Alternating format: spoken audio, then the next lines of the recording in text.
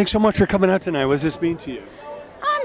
It means many things to me. I mean, number one, my friends are the ones that started this whole organization, and the fact that they are in recovery and they go and help other people in different forms of recovery every week. I mean, my buddy Nate does 60 groups a week.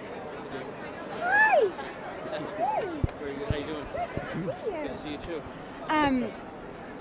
All my buddies are doing this, and it's quite.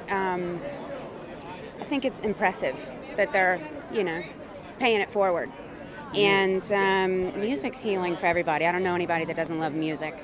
And the fact that I'm on a show called Mom, that's about a women's group and a group of women friends who all met at a women's group, I should say, that are in recovery.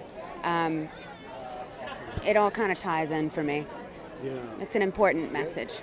Well, growing up, we used to think that all the rock stars were so high and all the drugs were so cool, and it was an endless party. And then you realize these people were dying right and left and having real problems. And today, you talk to the performers, the rockers out there, and everybody is celebrating sobriety. They have to be on their mark, on time, and deliver.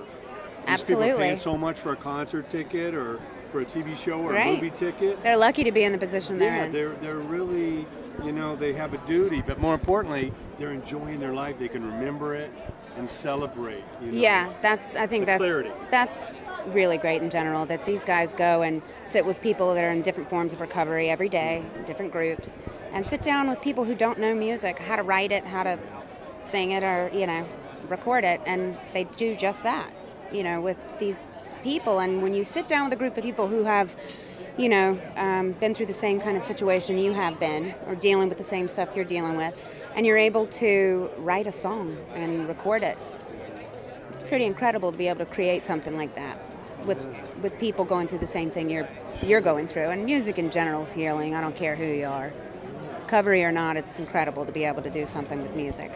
So any other advice you have to young actors or writers or other creative people coming up without that problem, just in general, how to make it in this business? No, I think everybody's different, and I think you just have to be true to yourself and find your own path. Everybody's different. I'm not. I'm nobody to tell somebody how to be or what to do. 'Cause everybody's different.